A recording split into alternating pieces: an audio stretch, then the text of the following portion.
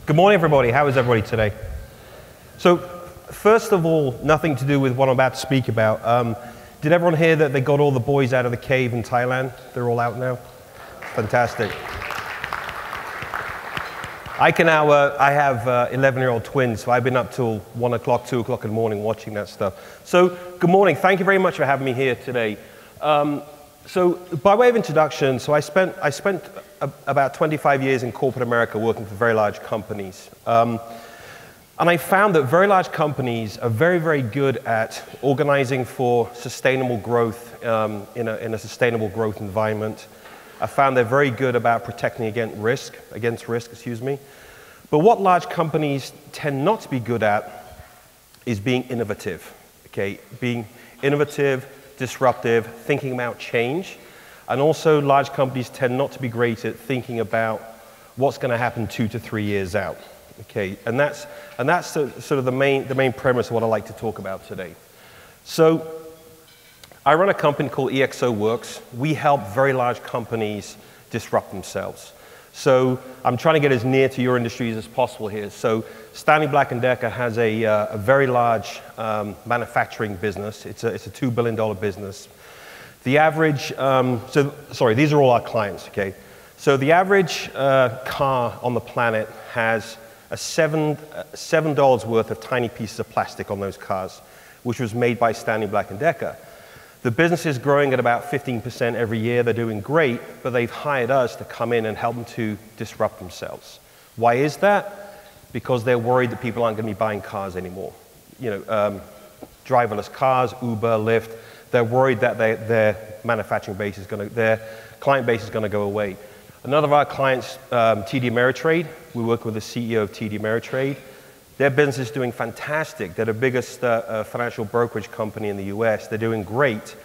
But the CEO, Tim Hockey, knows that brokerage fees are going away. Once brokerage fees are going away, a big piece of their business goes away, so they've hired us to come in and help them to disrupt themselves.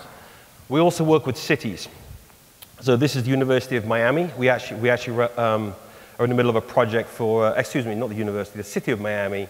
We're in the middle of a project with the mayor of Miami all around transportation. So they have a lot of traffic problems. We ran a sprint. We recently persuaded them not to build a new railway system, which there's some people in this room potentially not very happy at us. But, so we've actually helped him to prepare for the future by thinking through the technology. We've done the same in Colombia, Medellin and Colombia. We're actually running a series of sprints all around, believe it or not, modernizing the justice system and the lending practices within Medellin. So we do work with the, I'm going to broadly call it the construction industry.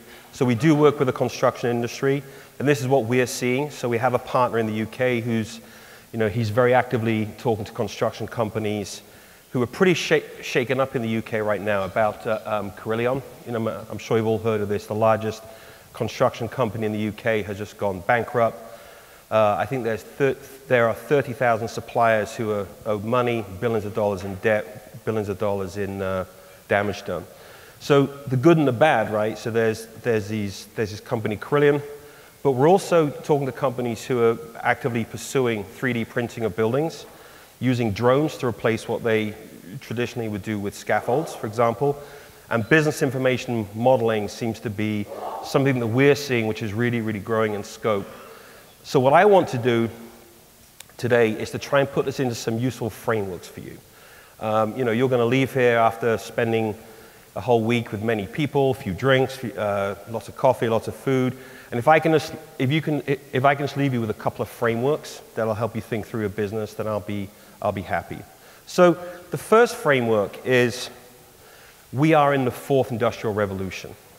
Okay, so the first industrial revolution was all about mechanization, applying steam power, through to the second, through to the third industrial revolution, which is all about applying automation and computer power. This industrial revolution is very different.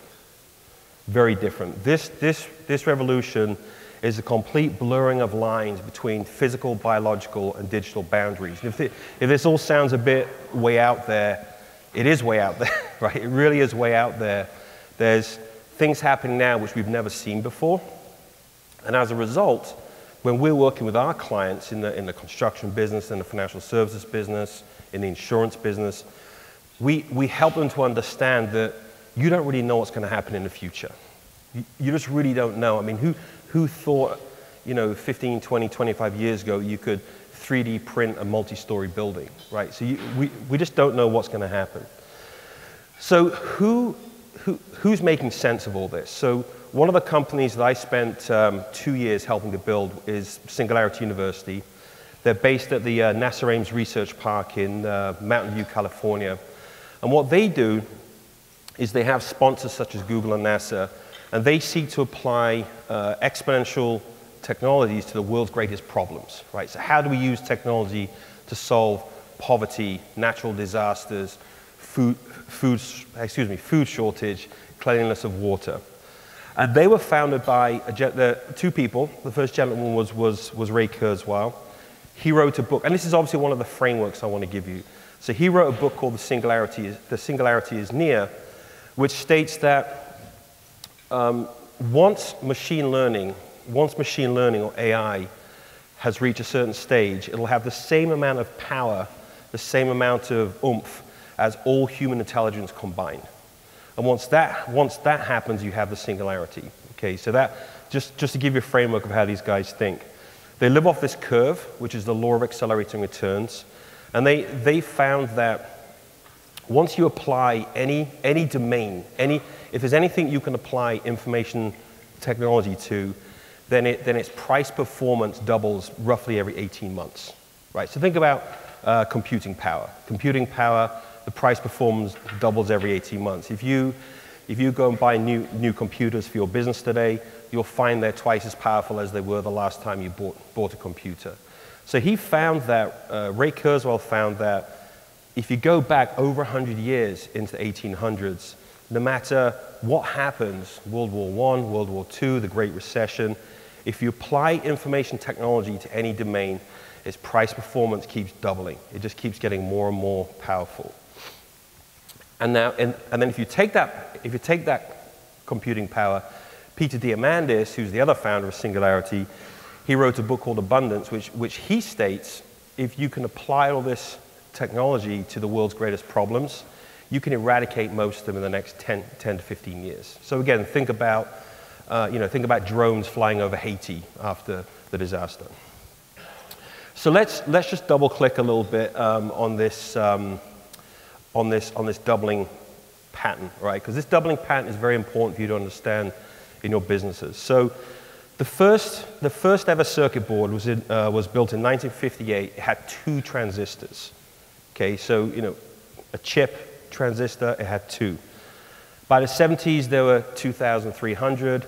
Now the circuit boards have over 21 billion transistors. Okay, so it's gone from 2 to 21 billion. And when I first built this slide 3 years ago, this is incredible. When I first built this slide, the box on the right was 7 billion. Right? So it's gone from 7 billion to 21 billion. Another example are sensors. This is the world's first inertial measurement unit, which is a sensor that figures out how you're tilted, how you're moving, how fast you're traveling. It weighed 50 pounds. It was about this big, and it was used for the big missiles, the intergalactic missiles. Sorry, intercontinental missiles, not intergalactic. Not yet. That's my next slide.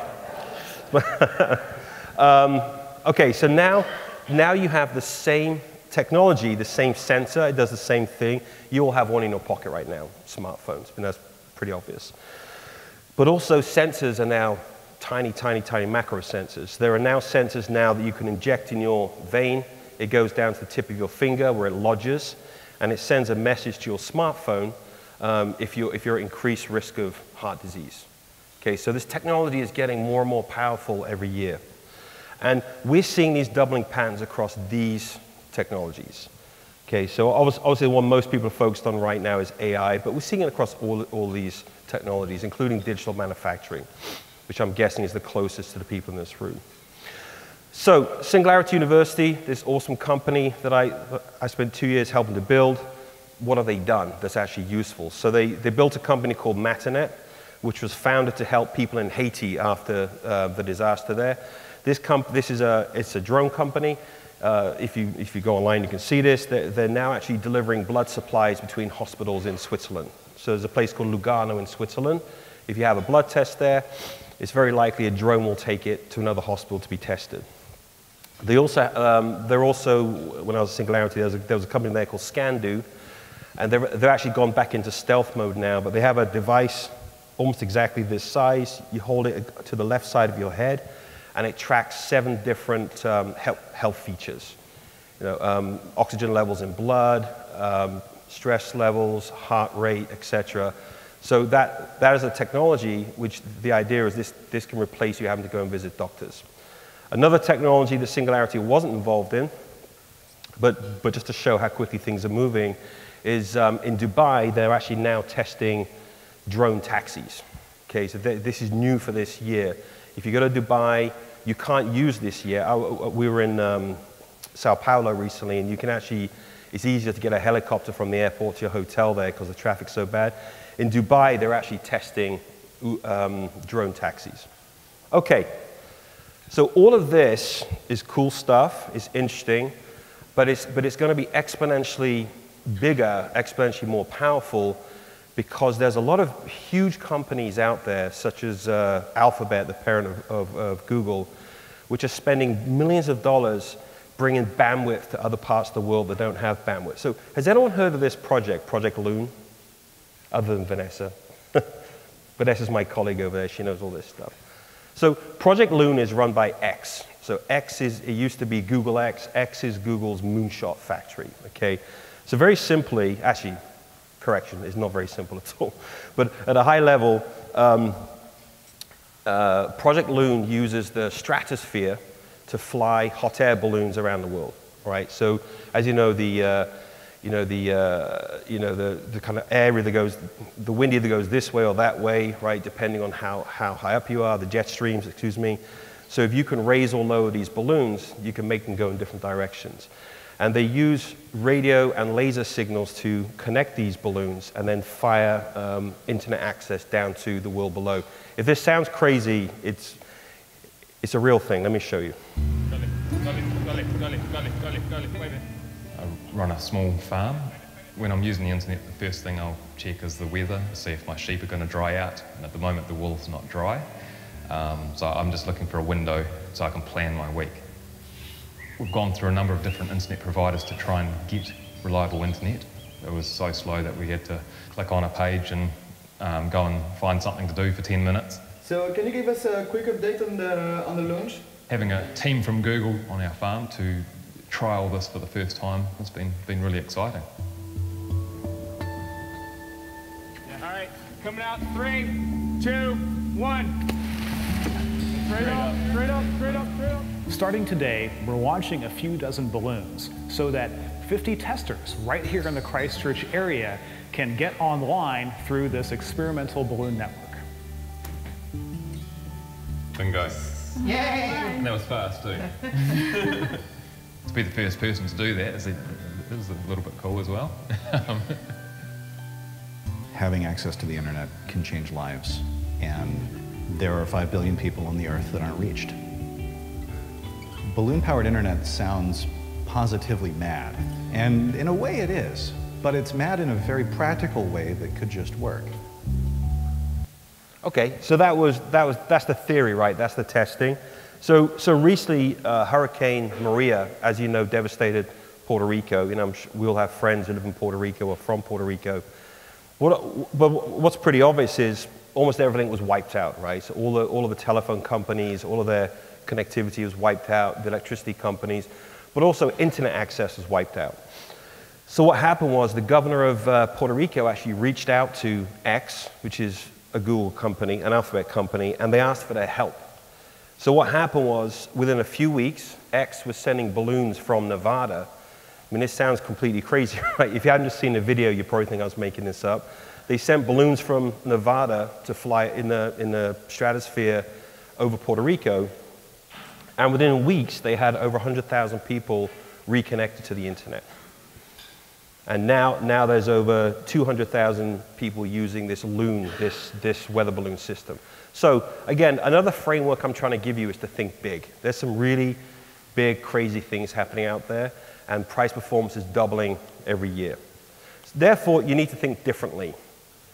So the way I put this is, the way I like to describe this is, our brains are wired in such a way. We're designed in, we come from a very linear way of thinking, which is, there's one of the favorite ways I've heard to describe this is, there's a lion running towards me or a tiger. I just need to figure out, can I run faster than this gentleman, right? If I can run faster than you, you're in trouble, I'm safe, right?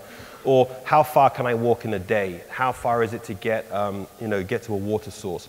But that's all changed. Right? It's all changed now. Now we're flying balloons over Puerto Rico to fight out internet access. Now we're using drones as taxi transportation. Now we're using virtual reality, augmented reality. The problem is we can't figure it out. Our brains are not designed to think that way. We just can't fathom how it's possible to do these things.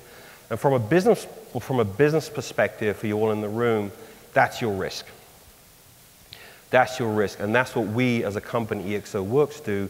When we're working with the CEO of TD Ameritrade or the CEO of Stanley Black & Decker, that's what we're helping them with. Is you and your executive team can't think the way that you need to think. Okay, and if you don't think that way, here's what's going to happen, right? So you're thinking along the blue line here, which is a linear way of thinking.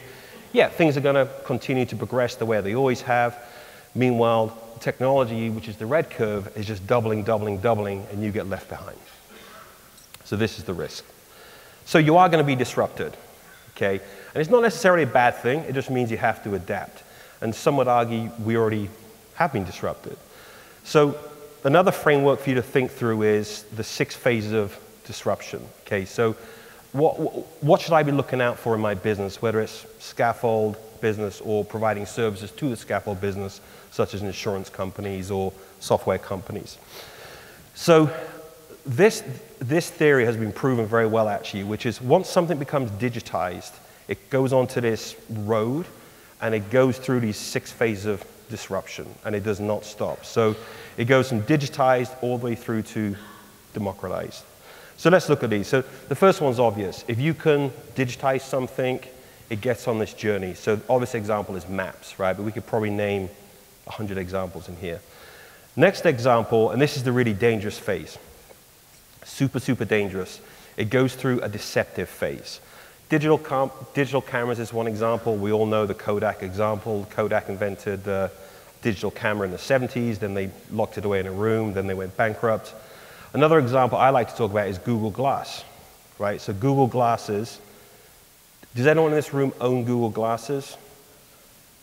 No, right? And no one's wearing them because you look like a real dummy if you're wearing Google Glasses in this room today. But the technology's there. The technology's there. It's in this disappointment phase. It's kind of bubbling along. The technology's there. It's doubling in price performance every year. And before we know it, all of your safety supervisors on a construction site are going to be wearing a contact lens, being fed information. It's there. It's there. So it's going through a deceptive phase. Then it gets to a very disruptive phase. The obvious example is blockbusters. Then it goes through this phase.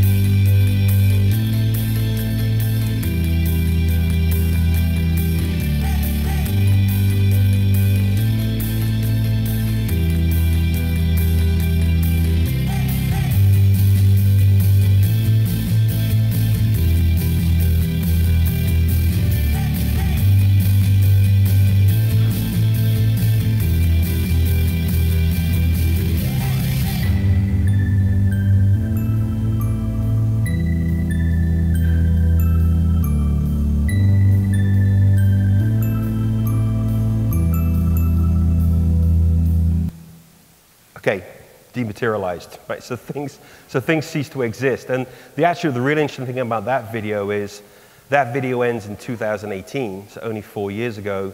That's out of date, right? Because it's no longer the computer, it's now an app, right? So things become dematerialized. Demonetized, The next phase, it becomes free. How the heck do you compete with free? So the best example I like here is Skype. I moved to America. I used to live in Hong Kong. I moved to America from Hong Kong about 22 years ago. It used to call me $1 a minute to call my mum, right? Now it's free, right? So it goes to the next phase where things are free. How do you compete with that? And then my favorite phase is democratized. And this is pretty simple in concept, which is there used to be a certain amount of power that only governments or kings and queens had. There's only so much influence you can have unless you're a king or queen. But now companies have as much power, they can do as many things as countries used to. So think of Facebook. Think of how many people touch Facebook every day. But also, as importantly, people, so this guy in skinny jeans here, this teenager, he has as much power now as companies. He can disrupt you. He can build an app. He can build a business pretty easily in his garage, which can disrupt you. So that's the final phase of disruption. So let's get onto your business now, right? So let's start sort of bring this into the, in broad terms, the construction business. I realize most people here are in the scaffold industry, but if we have this broad in the construction business. So the big question to ask yourselves is, are you a linear organization? Are you still doing things in a very linear fashion? Although I think these shirts are back in fashion now. I have one. I need to change this slide. The haircuts are not back in fashion. So are you a linear organization living in an exponential world? Are you doing things in your company, pen and paper, stick-it notes? Are you slow to adapt? Are you refusing to, or just not focused on technology? Are you doing things in a very linear way when the world is just changing incredibly rapidly? So we ask these questions, a lot of CEOs of very large companies come to Silicon Valley. I'm actually based in New York, but we spend a lot of time in Silicon Valley. And basically, we find that when CEOs of very large companies go to Silicon Valley and they meet the companies we introduce them to, 100% of the CEOs say they expect there to be game-changing disruption in their business within 5 years. Before they go, not so much. When they come back, absolutely. So that's a pretty sobering thought, right? If you're thinking, the business we're in is safe from disruption, there's not going to be any big game-changing disruption, maybe think again, right? Maybe think again. We do a lot of work. We have a partnership with Accenture. Accenture says that about half the companies which have disappeared because of digitization. Other companies have come in and disrupted them. And then David Rose states that if you're a company designed for success in the 20th century, it ain't going to work in the 21st century, okay?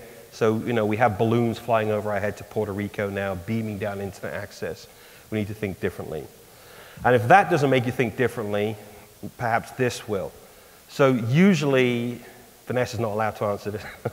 Usually, at least one person in the room knows what this is. Does anyone know what this is?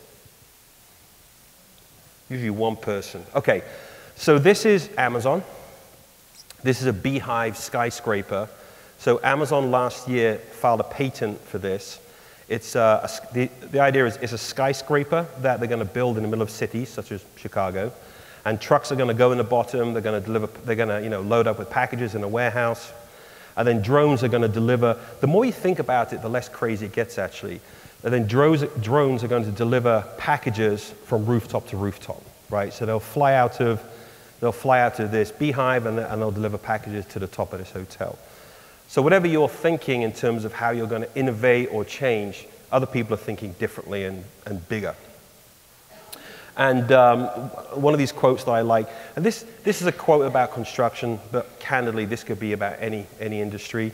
It's very likely that disruption is going to come from outside your industry. I mean, you're a very traditional business. You're all about pipes. How many pipes do you have in your yard? Are they rented out? Are they not? How many jobs do you have going at the moment?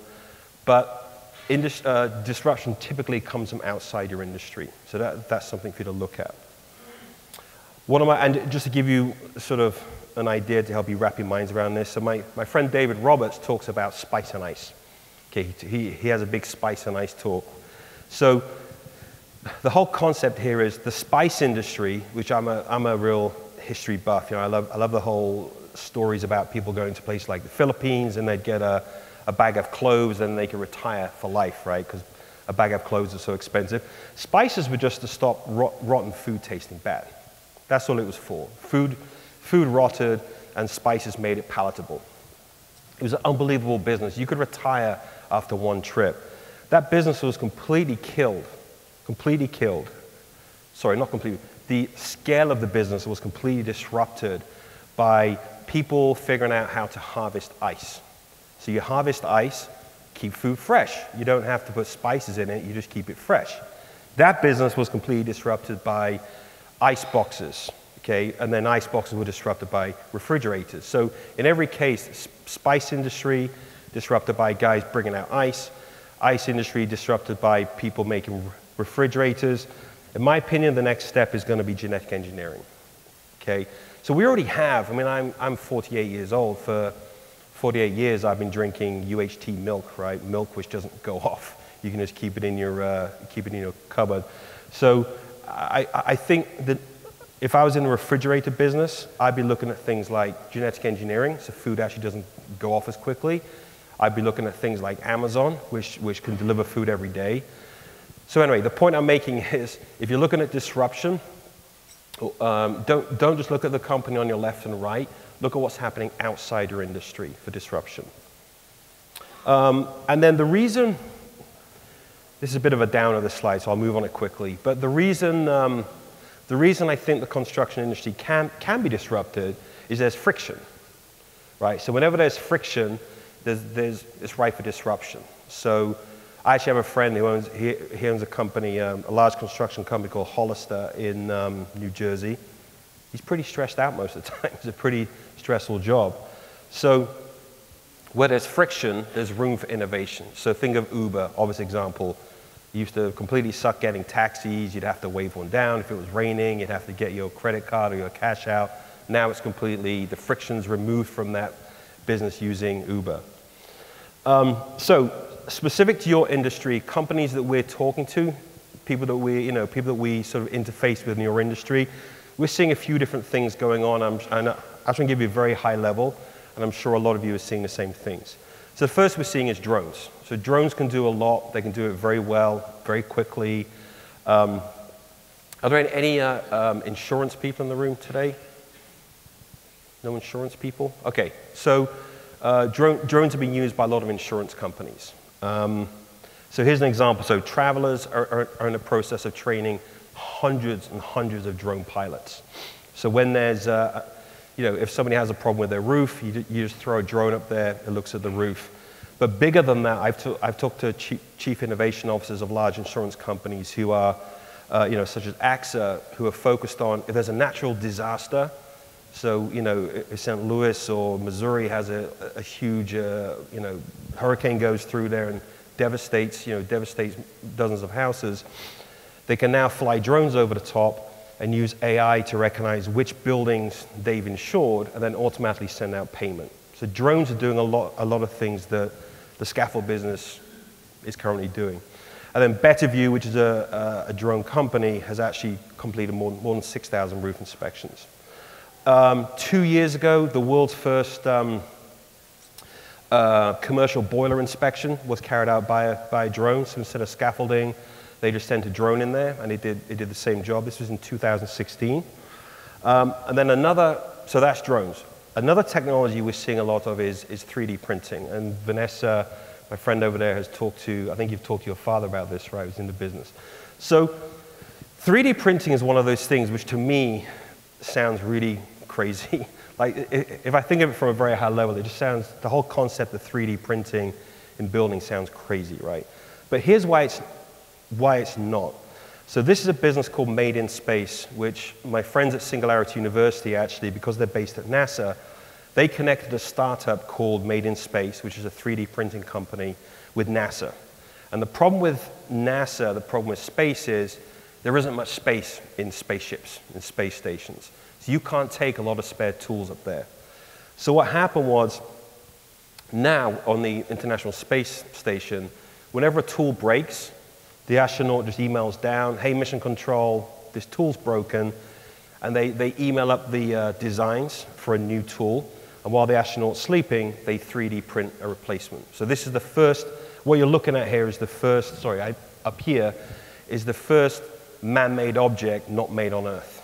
Right? So it's man-made, but it wasn't made in Earth. So 3D printing's a thing. If we stay with the space area, Orion, which is the spaceship that's going to go out to Mars and everything, they're going to print 100 different parts using 3D printing. And then in your industry, 3D printing of buildings is here. And I'm sure most of you in the room have heard about this, but in El Salvador, a company called Icon is actually 3D printing houses. If you haven't seen it, here's what it looks like. These houses are currently 1,000 square feet. Because technology changes every year, it doubles. They think they can build a 2,000 square foot house in a day in the very near future. The Army, these are barrack blocks. So the U.S. Army has filed this patent. This patent is about the material they use. So the Army is actually involved in 3D printing barrack buildings now. So again, this is all real. It's all here. And then the interesting thing to me, as it relates to the scaffold business, is it's actually going vertical, right? So it's gone from one story to multi-story. So there's a company called Contour Crafting, which is actually, it can actually build multi-story buildings now. And then there was a story in China recently, this is from The Guardian, an English newspaper, that, now this is not 3D printing, but it just shows you where this can go. It took 19 days to build a 57-story building. So again, I'm not in the scaffold business, but I'd imagine it takes more than 19 days to build scaffolding for a 57-floor building. These guys had finished the damn building before there's any scaffolding needed, right? So this stuff's happening. This stuff's happening really, really quickly. Okay, another key area that we're seeing is business information modeling. So is anyone here involved in business information modeling? Okay, wow, okay. Oh yeah, there were some hands over there. Okay. How are you guys? Talk to these guys over there. So business information modeling is, information modeling, excuse me. The whole concept is, if you go to the very bottom bullet here, is lots of industries we're seeing, including the construction industry, are moving away from a moving away from a product industry to a services industry. So what you do is very product-based, right? You build things, you provide scaffolding. But what we're seeing a lot of in the construction business is a move to provide more services around that, right? So the services around bringing in from the very beginning planning phase to the actual operating the building. It's estimated this is going to be a $14 billion industry, and we're seeing a lot of this going on. And you know, the benefits for you as service providers are pretty obvious around longevity, disruption-proof, longer revenue cycles. In England, there's actually an organization which has actually put together the first international standards around BIM. So this is actually happening, right? So the first standards are around the frameworks, but then by 2020, there'll actually be international standards around how to operate a building using BIM. Are the Avantis guys in the room? There you go. Oh, I thought so. How are you guys? So Avantis is actually using BIM as a way to provide services to their clients. So within BIM, there's actually many things you can do. One of them is using virtual reality. So I'm going to show you a video shortly around virtual reality. So virtual reality has been used by Avantis and by other companies to reduce the amount of time it takes to show your customer what a scaffold looks like. So if you build a scaffold, what's it going to look like? And then the person who needs to erect the scaffolding or the builder who needs to use it can actually use the VR to go in and look and really understand it. And the idea is it's 50% quicker, less errors. So here's a video that shows how this works. Volvo is really a human-centric company. That's the core focus of everything we've done in terms of the products we develop, but also the way we interact with their customers. The HoloLens is a device that you put on your head, and it doesn't intrude in any of the things you do, but it also extends the realities around you. You can do something you could never do before. You can see the soul of the car. You can strip the body out and stay with the skeleton, and you can play around with it. The HoloLens can allow our customers to see features, colors, options. So rather than working on the computer, seeing things, you can be part of the experience.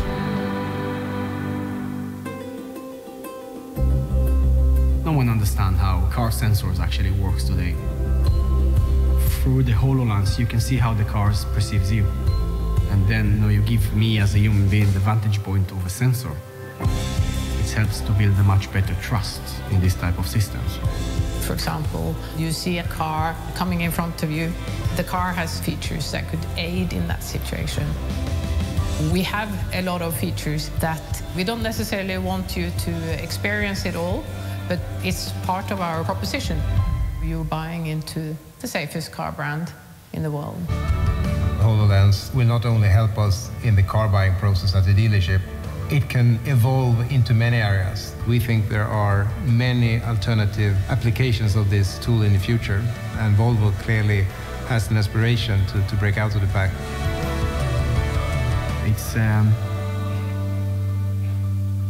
It's cool. It's way cool.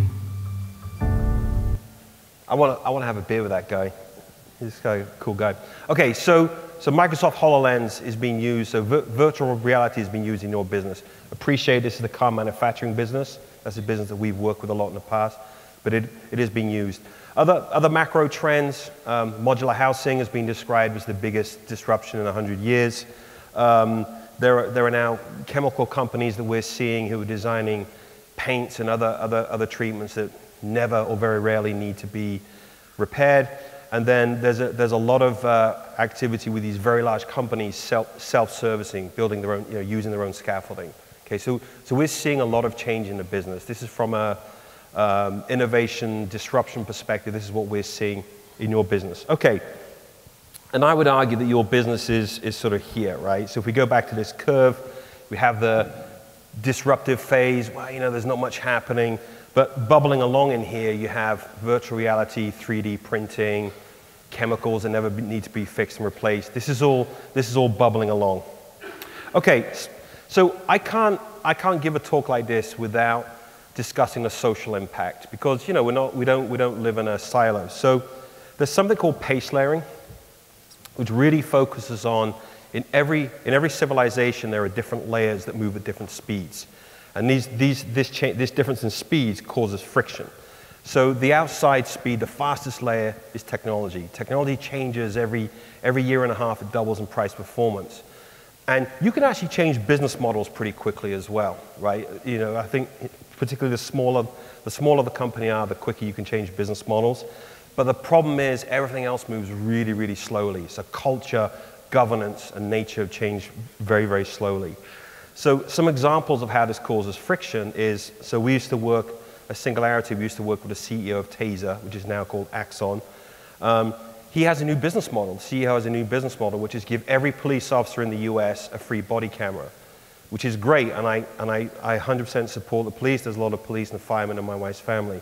The problem is the rules and regulations around this haven't yet been locked in at a federal level, right? So if you're a police officer, do you have to have your camera on? What are the regulations around can you switch it off? Does it have to have sound? So that's an example of how the technology's there, the business model's there, the governance isn't quite there yet. Another example is internet businesses. So my wife works for Amazon. She's been there for 6 years now. Until recently, she wasn't allowed to fly into Minnesota. If she flew into Minnesota, the Minnesota state could say, hey, Amazon, you're conducting business in Minnesota, you owe us tax, right? So the whole rules and regulations around selling things online hasn't yet been resolved. She can fly to Minnesota now, it's been resolved. But there's still a lot of this going on. You're selling products online into my state or my country, you owe me tax. The FDA, there's all kinds of medical devices which haven't been approved yet. And then this is my favorite one. This is a driverless car in California.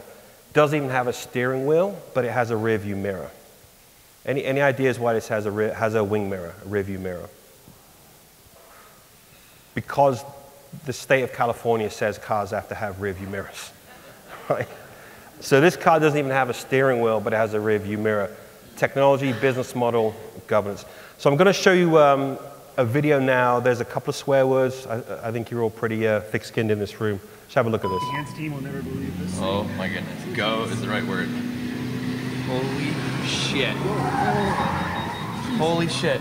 There's no fucking hands on that wheel. Oh my god. What? It's driving itself.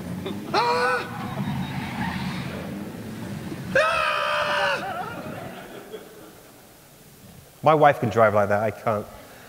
So that is, at EXO Works, we say that's the scream of humanity trying to adapt to technology. And interestingly enough, engineers have figured out the way to make this less scary for people is to remove the steering wheel, right? It's a mental thing.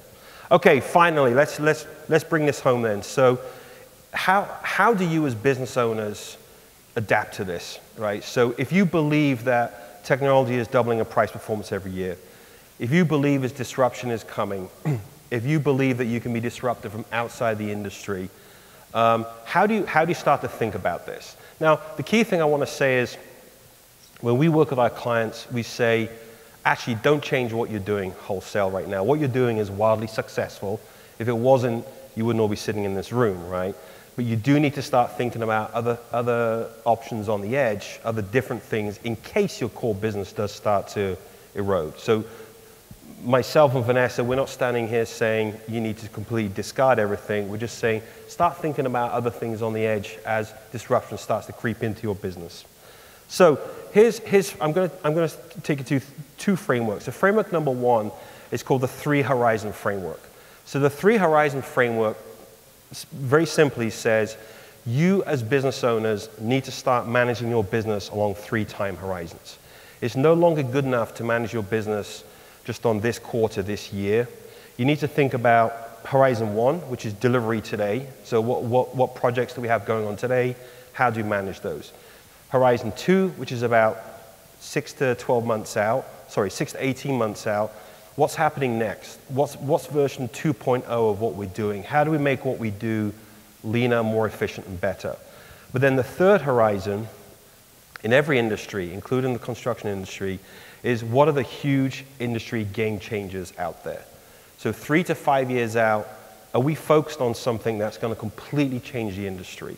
And the secret is you have to manage all of these 3 horizons at the same time. It's no longer good enough just to manage now. You have to be thinking what's happening 5 years out. And Vanessa, my friend Vanessa over here, I think you've been talking to your family business about 3D printing, right? I'm sure initially your father thought you were crazy, but now he's actually using it, right? So you, as business owners, you need to start thinking along these 3 horizons. The second and final framework is Exponential Organizations, and this is the company that I run. So Salim Ismail, in 2014, noted that there were a set of companies out there that behaved differently. They did things differently, and as a result, they were having 10x performance. So they were having 10 times more output, 10 times more revenue per employee, 10 times more clients, a tenth of the cost. And so he looked into how they were doing things differently. So one of them was Tangerine, which was a bank created up in up in Canada by ING. And they really focused on employee autonomy, right? They wanted people to be totally autonomous. So their CEO said, look, you can vote me in every year. If you don't want me anymore, you can vote me out every year. No job descriptions, no formal roles. I mean, this wouldn't fly in construction, right? There's too much physical danger. But how do we, and as a result, they had 7 times more customers per employee, and they actually have about 10 times more revenue per customer. Another example is Amazon. As I mentioned, my wife works for Amazon. They have something called institutional yes, which is if you go into your boss's office and say, I have a new business idea, your boss has to say yes, right? Or write a 2-page memo saying why the answer is no, right? So the institutional yes. So there, Amazon is very focused on experimentation. How do you experiment with new business models? And these companies who are founded to be these exponential companies, 2 years ago on the NASDAQ Stock Exchange, 5 of them here, so Gilead isn't one of them, but 5 of them represented almost 50% of the growth on the NASDAQ stock exchange. So these companies do things differently, and they're wildly successful. They represent about half the growth on the stock exchange. Also, so we took these companies, this is a bit of a busy slide, but we took these companies and we ranked them by how exponential they were. We work with a business school. We ranked them by how exponential they were, how lean, how flexible they were, and then we measured their stock performance. And we found the companies that are the most dynamic and flexible have the best stock performance. The companies that are the most exponential have the best stock performance. The ones that are the least exponential and dynamic and lean and flexible have the worst stock performance. So there's something there, and this is why we're getting phone calls from all over the world, from CEOs of very large companies saying, you need to come and spend time with us. So what do these companies do differently? The first is they have a massive transformative purpose. They have a purpose, it's like a mission statement, but it's huge and it's world-changing. So they have a purpose which everyone can rally around. The employees can rally around, the clients can rally around. Unilever is one of the first companies that we work with. Their massive transformative purpose is to make sustainable living commonplace. Our massive transformative purpose is the global transformation of business. So they have a big, bold purpose which everyone can rally around. The second thing they do, again, it's another busy slide, but I'll make sure you'll have copies of this, is there are 10 attributes they follow. So 5 are very focused on the outside, 5 are focused on keeping them super lean and efficient. And the work that we do at EXO Works is to help companies adopt these attributes. And we found that if you adopt about 4 to 5 of these attributes, you tend to start behaving like an exponential company. So a quick example is, so on the outside of the business, staff on demand. These large companies often use more staff on demand than they do employees. Keeps your costs low, keeps you lean. They also use leverage assets, right? So they would use you, right? They would use your scaffold poles rather than their own, right? So they use leverage assets rather than buying their own materials. But also on the inside, then they bring all that abundance inside the company, and they're very focused on things like experimentation, using dashboards and using interfaces to be able to quickly analyze what's going on in the industry to adapt to what's going on inside. So this is my sort of final few slides here. So I'm going to take a bit of a pause here. So you just heard me talk for a while about balloons flying around the world and exponential technologies and the US Army building barrack buildings out of 3D printers. So how can you start to bring this back to your company? Right. So what I would say is there's 2 ways you can do this, and you can do this yourself, right? And perhaps you are doing this yourself. So you currently have, and let me sort of step back here. So your current organization is on the left. The idea is to move to a model on the right where you're not changing your current organization. You're not drastically changing it. What you're doing is you're looking at what technologies and business models are there that can make you more lean and efficient on the inside. And the example I think of is using some super obvious things like using accounting software instead of pen and paper. I mean, that's just a crazy obvious example. So you make your internal business as efficient as possible, and we've worked with very large companies to help them do this, and very small companies. But here's the key thing. It's time to start balancing some of that with some experiments on the edge. It's time to start doing that because the world's changing so quickly. So you may say, I mean, the example I've been using today is drones, right? So perhaps it's time to start saying, well, we need to hedge. I mean, this is a really basic example, but we need to hedge against people using drones for inspections more than scaffolding, for example, right? So what you do is you just start experimenting on the edge. Perhaps you buy one drone. And you can buy a really good industrial drone now for less than $1,000, and maybe you're already doing this. But you start experimenting. And what a lot of companies do is they have a few experiments going on. And you have to be willing to fail. You have to be willing to try something, it doesn't work, the client didn't need that. But as long as you're trying to solve a real client problem, and as long as it's in a world where, as long as it's in an area where you have a right to compete in, like don't go and start making shoes, right, or cars, but if it's in the construction industry and you know that business, you feel like you have a right to compete, I would suggest it's time to start experimenting.